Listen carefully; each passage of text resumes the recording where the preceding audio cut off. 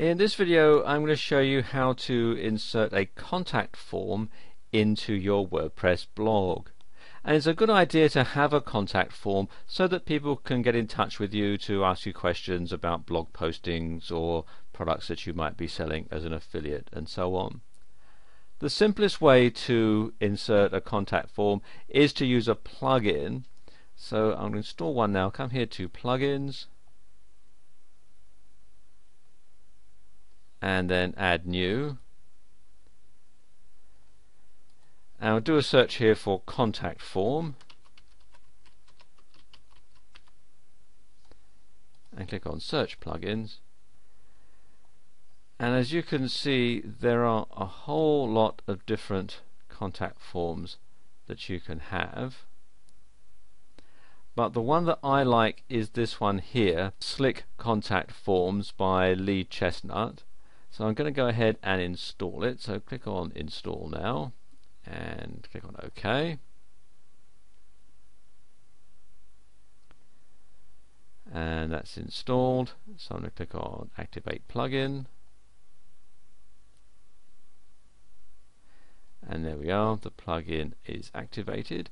So now I need to configure it. So come down here to settings.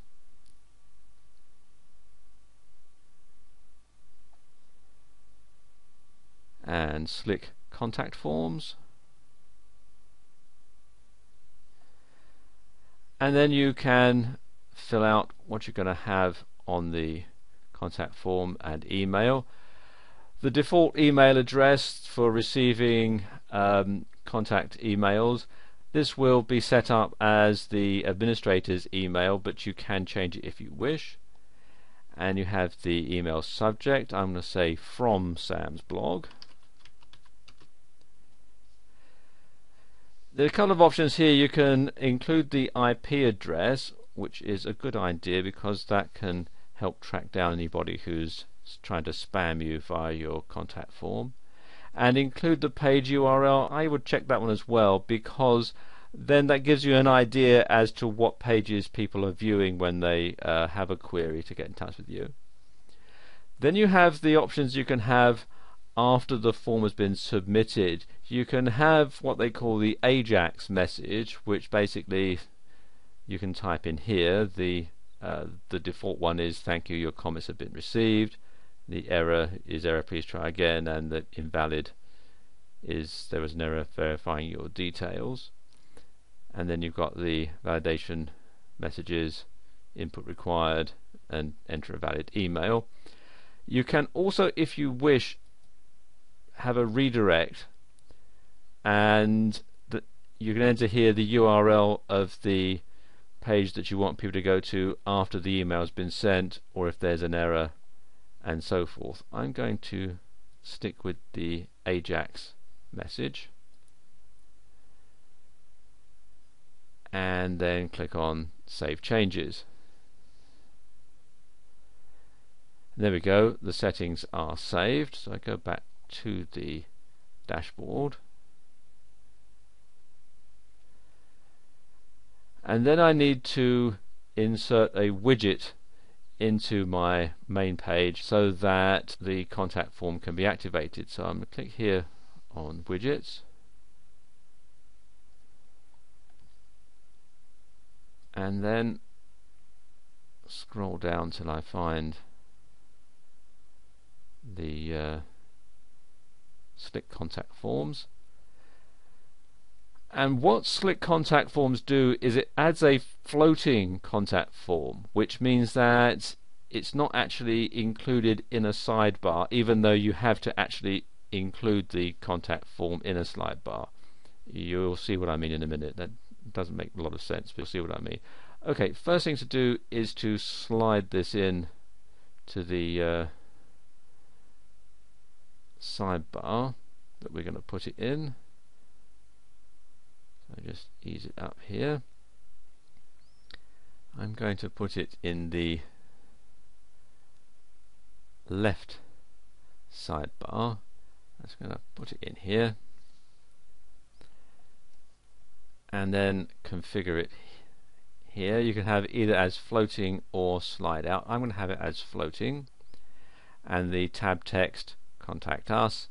I'm going to leave the width and the other things here set at the default settings, and the skin I'll leave that as black because that will fit in, but you can change it if you wish. Again, we're leaving the email where it is and the form text at the top. Again, in the text box, the name and email that's required,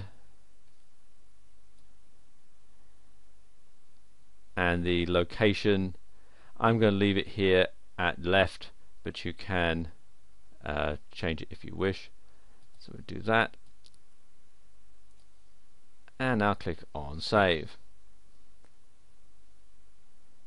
and there we go, that's done. Now if I go to the blog site, you can see that the contact form is floating right here. I'm using a very small screen resolution for this.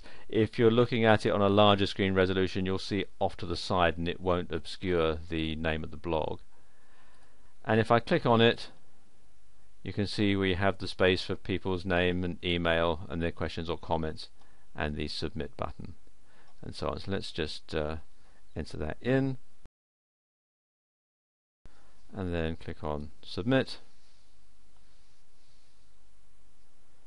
This is processing, and there you go, it flashes up, your comments have been received, and if I click there, that just closes that up.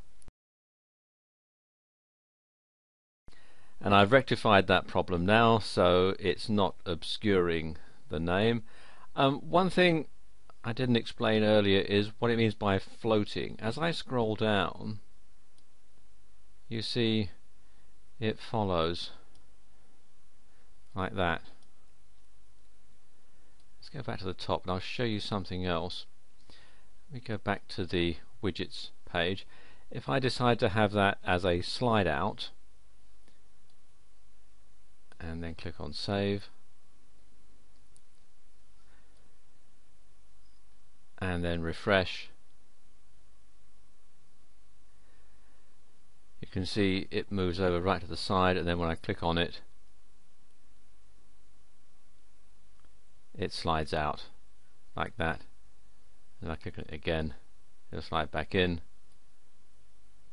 and as I scroll down you can see it stays stuck to the side like that. They do ask for a donation if you use this on a regular basis, and there's a donate button in the setup area.